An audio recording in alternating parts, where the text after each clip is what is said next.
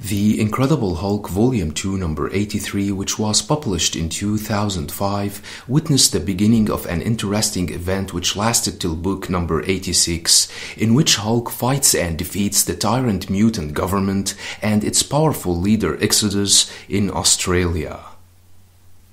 The book is a tie-in of the House of M storyline, in which Scarlet Witch suffered a mental breakdown and tried to alter the fabric of reality to recreate her lost children. Her father Magneto and her twin brother Quicksilver played major roles in the story. The House of M story replaced the Earth 616 as the main reality for a brief time until Scarlet Witch reverted to normal. The events of the storyline were later indicated to have taken place in an alternate reality. After months of living with an Aborigine tribe in Australia, Bruce Banner has mastered their techniques of meditation and became a close friend. They call him now Two Minds. During a ritual ceremony, he is told that he is the snake totem, due to his dual nature.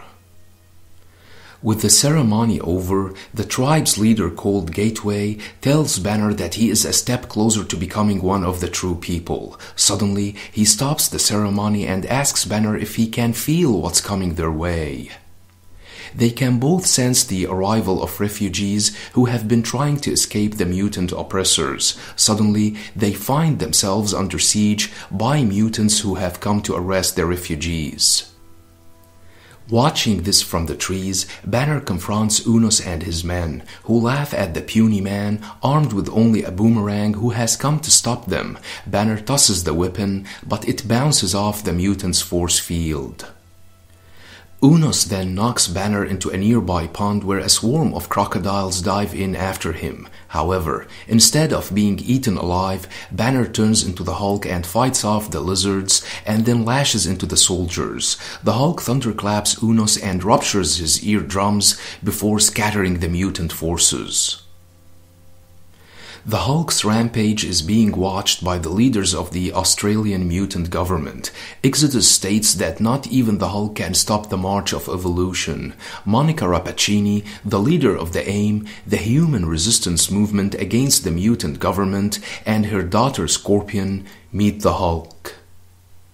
They explain that the mutants plan to exterminate the human existence. Suddenly, Dr. Aaron Isaacs says that the mutants have taken his son. Monica tries to calm him down and says that the Hulk is on their side now. Later on, Banner meets Gateway, who says that something is not right and that they are trapped in someone's dream time. The Hulk then decides to attack the mutant government in Sydney. The sonar scans of the mutants' base indicate that a blue whale is swimming in their direction, but they do not suspect anything unusual. In fact, the Hulk has been steering the whale, which has been covering the AIM submarine on which the Hulk is standing. Monica Rappaccini is impressed with the Hulk's incredible power, while Dr. Isaacs is still concerned about the fate of his son. Meanwhile, at the mutant's base, Exodus tries to interrogate Adam Isaacs while he is being examined by his team of scientists. However, Adam refuses to tell him anything about what AIM and the Hulk are planning, out of loyalty to his father. Suddenly, the alarm goes off, and Exodus is informed that the blue whale they detected was a ruse, and a missile is now heading towards the government's building, but Exodus uses his eye blast to destroy it.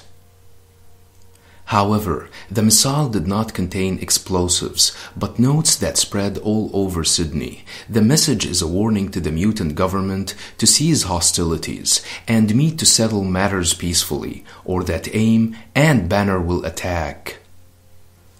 The mutant government agrees to meet. Monica believes that it's a trap by the mutants, but eventually sends Banner, Dr. Isaacs, and her daughter to the meeting, while she stays back. However, when Exodus sees that he will be meeting Banner and not the Hulk, he attempts to fry Banner's brain with his telepathic powers. Dr. Isaacs contacts his son and tells him to create a distraction. In the lab, Adam gets the message and reassembles himself and unleashes the full force of his weapons. The explosions distract Exodus enough to allow Banner to transform into the Hulk. Exodus knocks the Hulk away, but Hulk proves immune to his attack and easily tosses him from his balcony. With the mutant government overthrown, the Hulk asks who will fight him next. The people begin to chant the Hulk's name, which reminds me with the scene after Hulk defeated the Red King on planet Sakaar and became the new king. Australia has been liberated by the Hulk from the mutants, but things are not as they should be. A refugee named John is captured by two AIM soldiers. The abduction is watched by his girlfriend, who is hiding in the waters below, hoping that the Hulk will be able to rescue him. The following morning, Banner is in bed with Monica Rappaccini, where he expresses his concerns that being the Hulk may disturb his new rule as the leader of Australia. However, Monica eases Banner, who admits that he feels comfortable with her. Meanwhile, the girl who witnessed her boyfriend getting captured in the middle of the night tries to sneak into Sydney, only to get caught by the soldiers. Suddenly, Monica's daughter, the Scorpion, intervenes and orders the men to stand down. She takes the girl aboard her fishing boat, where she hears the girl's story and finds it strange. She decides to investigate, promising that she will do what she can to rescue her boyfriend, who has a tattoo of Captain America's shield on his arm. Later on, Scorpion takes Banner into the facility where they take volunteers for scientific experiments. Banner doesn't like how shady the operation appears. Scorpion knocks out the clerk and begins looking around. Banner finds a hidden button that opens a secret passageway that leads them to a secret lab where they discover that AIM is making an army of cyborgs. The technicians, however, activate the alarm. Scorpion drops her disguise, and Banner turns into the Hulk, furious to see that this is going on without his knowledge. As the Scorpion is swarmed by cyborgs, she is attacked by one she recognizes as John, due to the tattoo of Captain America's shield on his arm. The Hulk scatters the cyborgs until Dr. Isaacs orders everyone to stand down. Isaacs tells the Hulk that this is an army of refugees, being built to fight mutants and take back the Earth for humanity. He also says that Monica approved this and insisted that it must be kept confidential. Monitoring this from her control room, Monica realizes that she is in trouble. With the Hulk about to retaliate, Monica contacts her daughter through an implant in her ear and tells her to say the word Dormus. Upon hearing this, the Hulk reverts back into Banner and falls asleep. Dr. Isaacs explains that Dormus is a French word which means sleep, saying that Monica managed to introduce a post-hypnotic suggestion into Banner's sleeping mind to take down the Hulk should he ever turn against AIM. Monica then orders the cyborgs to destroy Banner. Scorpion, however, tries to protect him, forcing Monica to order the army not to harm her daughter. Scorpion is overpowered, and the cyborgs open fire on Banner's sleeping body.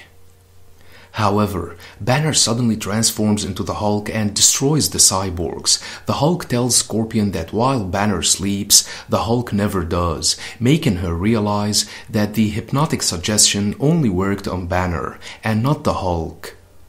Suddenly, a massive cyborg enters and knocks the Hulk through the ceiling out onto the streets. While the Hulk fights the cyborg, Scorpion recovers John, the man she came looking for on behalf of his girlfriend. Meanwhile, the Hulk manages to destroy the giant cyborg by ripping the Sydney Opera House out of its foundation and using it to crush the cyborg. In the aftermath of the battle, Banner meets with Monica and the other heads of state and demands answers as to what happened. Monica explains her side of the story, but her daughter does not buy it. However, Banner shocks them all when he orders every AIM operative except for Monica out of Australia and tells Monica to return the cyborgs to normal. Later on, while alone in his office, Banner is visited by the astral projection of Magneto, who assures him that the formal rulers of Australia have learned their lesson and offers Banner the opportunity to return to the Aborigines. Banner refuses, saying that he enjoys being in charge, and warns Magneto that if he attacks this country ever again, he will unleash the Hulk to destroy the mutants. So that was the story of the House of M. Hulk, who destroyed Exodus and his tyrant mutant government and became the ruler of Australia. Hope you liked the video. Don't forget to subscribe, share, and like. Thanks for watching and have a nice one.